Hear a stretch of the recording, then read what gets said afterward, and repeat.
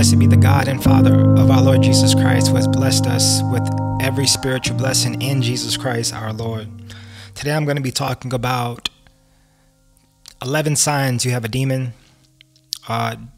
Demonic spirits and demons. This is a concept I've been talking about the last 3 years. It's a field that I've been working and dealing in, helping other people. It's a field that I went through myself, and part of my testimony of how I came to Jesus Christ that I've talked about before.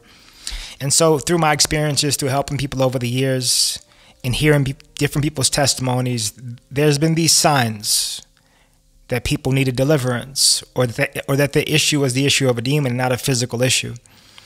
There are people that think that that evidence of a demon is like The Exorcist, when people are frantically climbing on walls or levitating off the ground.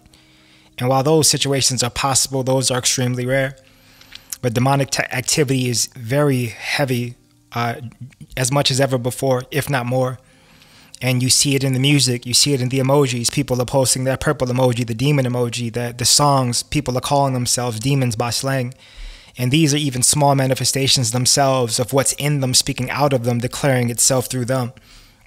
So the number one sign that somebody has a demon, you ever feel like something is crawling on you? I remember when I was younger, I would get that feeling. Or you ever see somebody that kind of like shakes and they feel like they thought a bug was crawling on them?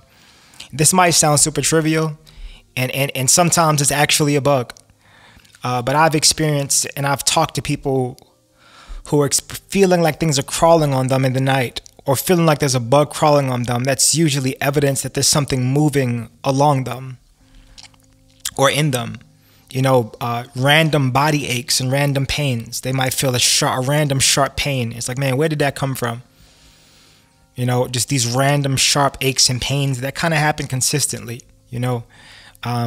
So when demonic spirits are in the body, they're not just in there resting, they're in there attacking, right? They're in there working on the person's mind. They're in there trying to cause sickness and disease. They're trying to destroy the person. They're trying to destroy the host, like a parasite trying to destroy the host, right? And so in their attempts at destruction, there's pains, there's sorenesses, there's aches, there's feelings of being crawled on in the body. There are people that have said that their body always gets stiff and they always need a massage. Their bodies and muscles are always getting tight. And there are people that this happens to, and there are people that it doesn't. And so the root cause is often a spiritual issue. You can go to a chiropractor or a masseuse and they can deal with the physical problem. But the only issue is once the physical problem is dealt with, you visit the masseuse or the chiropractor again the next month or the next week because the issues have returned again. And so I've talked about dealing with the fruit of a problem and not dealing with the root of a problem, right? If I go to a tree and I pick the leaves off the tree, there will be no sign and evidence of life on that tree or existence of life on that tree. But in another season, in another moment of time, those leaves are going to grow right back and the problems will return. And so sometimes when people are going to doctors, and you know, or they're going to different people to try to fix their problem, or taking Tylenols and things like that for headaches, and they don't realize that the headache is actually coming from a spiritual source, not a physical one. And so they keep attacking the symptom and ignoring the root cause of the issue.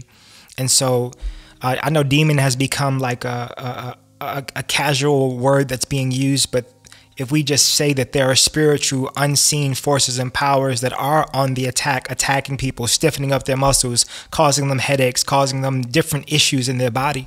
And people are oftentimes don't realize this is a spiritual root. If that person would pray and say, God, why do I keep having this issue? Why do I keep having this cough? Why do I keep having this headache? What's going on? Can you show me what the spiritual root is for this issue? You know, and they can be shown the spiritual root. I remember where I felt this pit in my stomach. I felt this deep pit in my stomach, and it was like this annoying attack in my belly, and I didn't know where it was coming from, but there was just this uncomfort in my stomach. And I had spoke to somebody that was, you know, teaching me about spiritual things at that time, and they said, hey, how about we just pray that God will reveal to you what is causing that feeling in your stomach, what is causing that discomfort. And so I prayed with that person, and that same night I had a dream of a demon appeared to me in a dream and said to me, I am the spirit of gluttony. And then I woke up. And so that's what that was. That's what that feeling was. That was the particular spirit. Now that discomfort was in my stomach for weeks, right? And I didn't know what it was. And I wasn't particularly overeating at that time, but it was something lingering from the past that hadn't yet come out, or that was trying to come out. And so I just say that there's always a spiritual root. You know, the world would like people to believe that there's just a physical root, or, you know, or just a mental root. We deal with mental health, but there's spiritual roots to problems that are left unattended. So these problems keep coming back and back again because the root of the problem, the spiritual component, has yet to be yanked out of the ground. So if you cut the weeds by the tip, the weeds will grow back. If you pull up the roots, the weeds are gone for good. All right. The next sign that somebody has a demon is if you ever can't control your tongue. You ever talk to somebody and they say, man, I can't stop cursing. I don't know what it is. I try to stop cursing, but I can't. I seen somebody in an interview recently that said, yeah, my friends, I can't control my tongue. I can't stop cursing for whatever it is. I can't stop cursing. So I tell my friends, don't bring your kids around me if you don't want them to hear cursing, because I can't control it. And so what's going on with the person that they can't control the words that are coming out of their own mouth? Like that's an immediate testament to demonization. How is it that you can't control the words that you're speaking? So what you're saying is you're not in full control over your tongue. And if you're not in full control over your tongue, then who is in control over your tongue? Like you control it partially. Some people say, I try to stop cursing, I try to control it, but I just can't stop. So if you're not in control of your tongue, who's in control of it? Somebody's in control of that tongue. A demon is a person without a body. And that person shares the body of the host and works in the body. So you're still there as the person. You're the dominant force in that body. But that demon sometimes is in there to inject something there, inject a curse there, or inject some influence there. And people, so if somebody can't stop cursing, they're in spiritual bondage because they're speaking curses out of their own mouth over themselves, right? So those curses have to arise in their own hearts first before they come out of their mouth. And so if you feel like you can't control your tongue or you can't stop cursing, I remember I used to curse just casually, right? I would just, not even a thought process, I'd say the S word and all kind of different words, it was just a part of my lingo, so I thought. And once I went through deliverance, when I got delivered of a bunch of demonic spirits, I didn't notice the first few weeks, but I realized I stopped cursing. I didn't even realize I stopped cursing, but after a couple weeks, I was like, wow, I haven't started cursing in like 3 weeks. And I realized that I had been delivered of whatever spirit that was causing me to keep cursing. Just casually, curses would fly out of my mouth in casual conversation, right? And so that's a sign of demonization. And there's deliverance for that. And so deliverance comes from you acknowledging that you need it and wanting it. As Derek Prince says, deliverance is for the desperate. And so if you can't stop cursing, that's a sign that there's a demon present in your life. Third and most obvious sign, I've done videos about this before, intrusive thoughts. Intrusive means it's not from you, right? You can't intrude on yourself.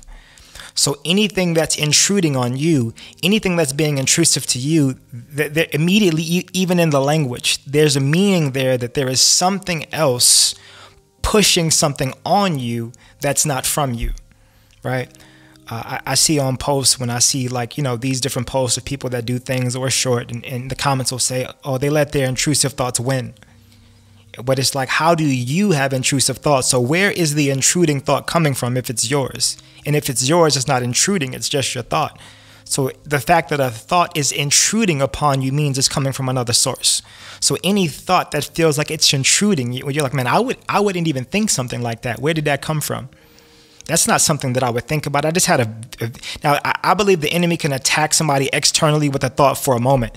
But if there's a reoccurring intrusive thought, that somebody is having a reoccurring thought that's intrusive, or reoccurring types of thoughts, perverse thoughts that are consistent and intrusive, that's coming from an outside source. Intrusive thoughts are signs of demonization. If they're hearing blasphemous things in their mind and it's just consistent, not like an attack came against them for a moment, but if it's happening weekly or rather consistently, that's a sign of demonization. That's a sign that a demon is present.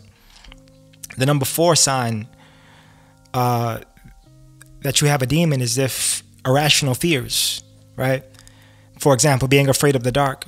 I was helping somebody maybe a year and a half ago who had an irrational fear of the dark, to the point where if it was nighttime in their house, they would lock themselves in the bedroom, or not, I won't say lock themselves, but they would remain in their bedroom and they would be afraid to go into another room.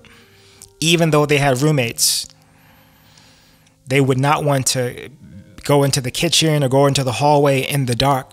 And there was nothing there, right? or perhaps there was, but there was nothing physically there. But they had this irrational fear of something that didn't even have proof of existence.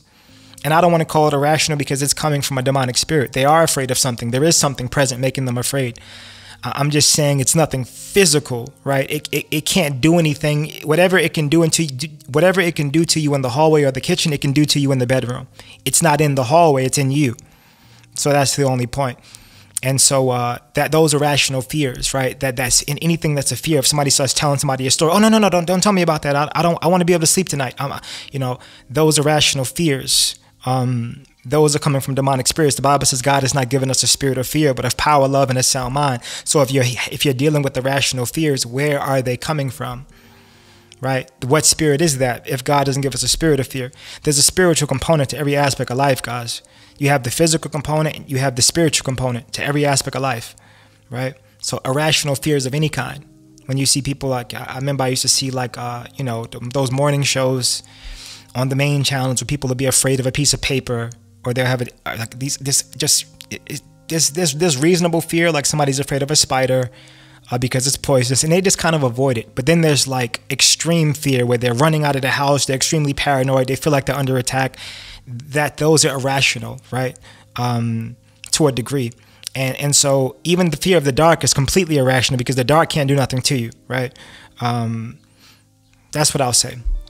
The number 5 sign that you have a demon is if you find yourself laughing at things. You ever like you say something, or somebody tells you something happened bad to somebody and you start laughing, or you see something bad happen to somebody. I'm not talking about somebody kind of slipped and fell and it was kind of funny. Just like you find yourself giggling or laughing at somebody's misfortune, or even dark humor. When you start to find dark humor funny, the Bible warns us about coarse jesting, about making coarse or rough kinds of jokes and impolite jokes.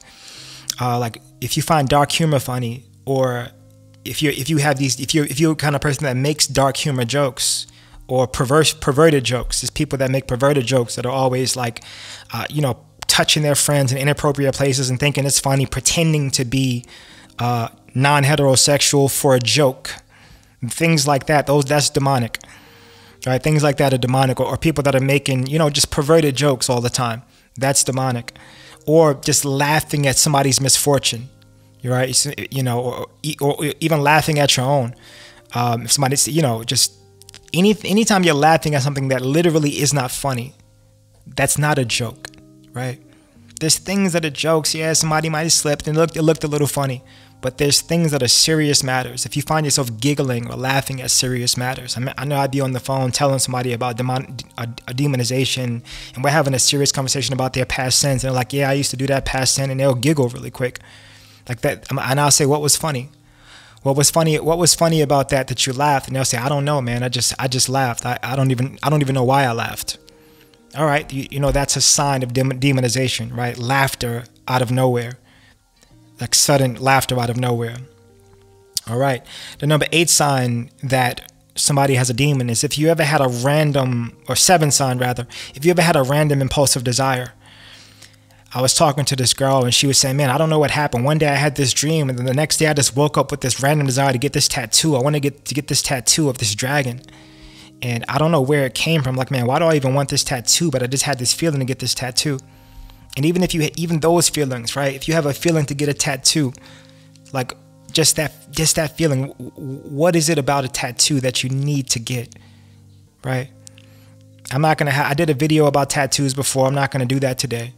But when you just have this random impulse, man, I want to go get a tattoo. I want to get this dragon. I want to get this snake. I want to get a butterfly on my hip, or I want to get this tribal sign on my arm. Like, all right, for what? Why? Like, let's get to the reason why, right? And it's not only tattoos, just random impulses. Man, I want to get my tongue pierced for whatever reason. I just feel like I want to get my tongue pierced. I'm not going to do it because I have a corporate job and it doesn't fit my work environment. It's not business casual. But I just have this feeling of wanting to get my tongue pierced. Man, if I didn't work this job, I would get a tongue piercing. Like things like that, these random impulses, these random desires to do things that are not needed, that are completely in pure vanity, that don't help you or anyone else in any way. and most importantly, is not pleasing before the sight of God. Like those random jolts of impulses, those things are coming from spirits trying to lead you, right, to reflect them. I helped a guy one time. He was covered from, all his arms were covered with dragon scales. And when we went through deliverance, one of the spirits had said, or he had said, somehow it came out that this impression, he said, now I understand why I have these dragon scales. He kind of knew why he had it, because he was taking on, deforming the body and these things. He was taking on the markings and the look of the spirits that he was dealing with. When you see people cutting their tongues in half and mutilating themselves, and there are people now trying to look like what demons look like, right? Changing, getting surgeries and just mutilating their bodies. These are all signs that somebody has a demon, and they're actually trying to look like the demons that they have.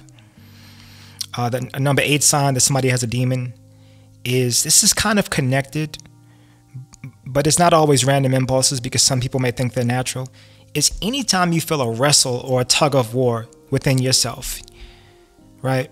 Where you just feel this wrestle. There's people that think they're wrestling with the flesh, but sometimes they're wrestling with demonic spirits. There's a fleshly wrestle, which is kind of light, and there's a demonic wrestle, which is like extreme, where like I said, it's intruding, it's impending on you, where you're like, man, the feeling to watch, and I'm gonna get into that next, the feeling to watch pornography or something like that, and you're like, man, I don't want to do it, and you're saying you don't want to do it, but you hear something saying you do want to do it, that you do need to do it.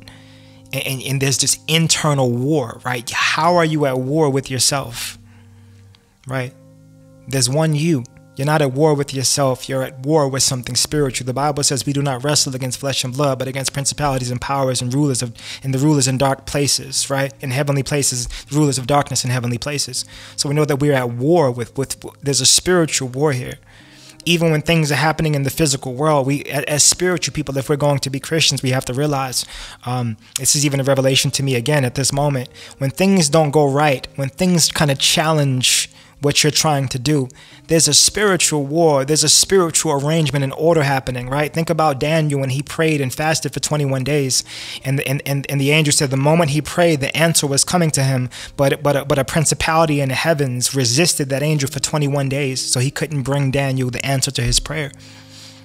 And so sometimes and we have to pray. I was woken up this morning to get up and pray, and we have to pray, and we're just praying through. We're praying through that oppression in the spirit that's causing things to happen in the physical world. Nothing is just happening in the physical world by coincidence. There's a spiritual component to it. So prayer is you tackling that spiritual component so that it's fixed in the material world. Which brings me to number 9.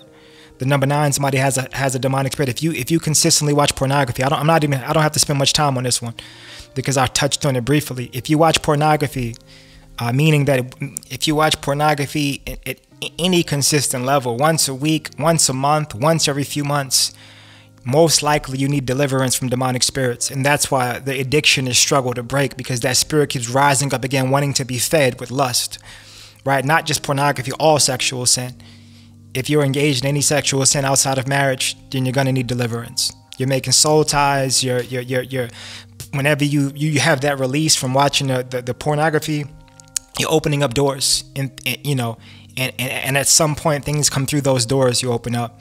Not every time, but at some point, if you persist in those behaviors, things come through those doors. So if you feel like you can't break free from watching pornography, or even when people, they do it, and once they're finished doing it, they feel shameful about it, it's because it was never you that wanted to do it in the first place. You may watch something, and once you're done, you say, man, why did I even watch that? I don't even like this. Because it was never you that truly liked it. There was something working through you, helping you like it, to satisfy its own lust. And that thing is a demonic spirit. So I won't spend too much more time on that one.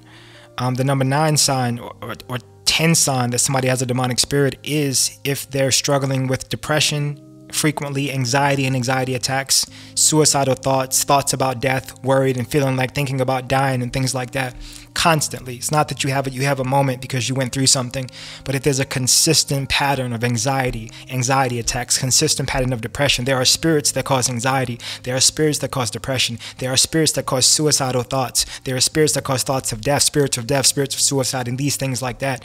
If you're struggling with these thoughts, these are spirits trying to push you in that direction, trying to manipulate you and dominate you to make, like as parasites, to make you take your own life, or to make you, cause you anxiety and stress and pain and bring you down and keep you from moving forward, keep you from going in the direction that is the will of God for your life. So I say be very watchful of that. If you're struggling with depression or compulsive disorders or anxiety and you need help, email me eddiefuse@gmail.com. It's on the screen as well in one of the clips. And so you can get deliverance. And if you're struggling with any of these things, you can email me if you would like to get deliverance. If you say, yeah, you know what, I think this problem is spiritual, I think it is a demon, I would like help. And you can receive help. You can be delivered. So just as the last one, number 11 sign that somebody has a demon is if they're believing in the doctrine of devils. Really quick, I'm going to just put a couple out there. You guys can Google them to see if you believe any of these, because the time is running a bit short. But Jesus only, that's a gospel. That's a doctrine of devils. The Jesus only teaching. Somebody telling you that you have to keep the dietary law, that you can't eat pork, you can't eat shrimp, you have to keep the old covenant dietary law. That's a doctrine of devils. Once saved, always saved is a doctrine of devils. Oneness, these things like that, those are doctrine of devils. And they're called doctrines of devils because there are spirits that facilitate those beliefs. There are demons that are facilitating those beliefs, as the Bible tells us in the book of Timothy. And last but not least, number 12 is if you ever do something and you can't explain why you did it. If you ever say, man, I don't know why I just did that, that's a sign that a demon is present. But that's it, guys. Blessed be the God and Father of our Lord Jesus Christ, who has blessed us in Jesus Christ our Lord. If anybody, I sign up for the Patreon, guys. If you're not a Patreon member, get on my Patreon. I have over 70 new videos on Patreon, so become a Patreon member today. And if anybody wants to contribute to the channel, look in the description box. I have a Linktree link so that you can do that. Thank you guys who support me. Make sure you guys hit that like button, guys. If you're still listening this far, thank you. Can you just comment down below and just say for the algorithm, or I'm still listening, or I listened to the end. Just say anything to help the video and help the algorithm push the video to more people. That's it, guys. Glory to our God and Father and to our Lord Jesus Christ. Thank you guys for tuning in. God bless you guys who are in Jesus Christ. In Jesus' name.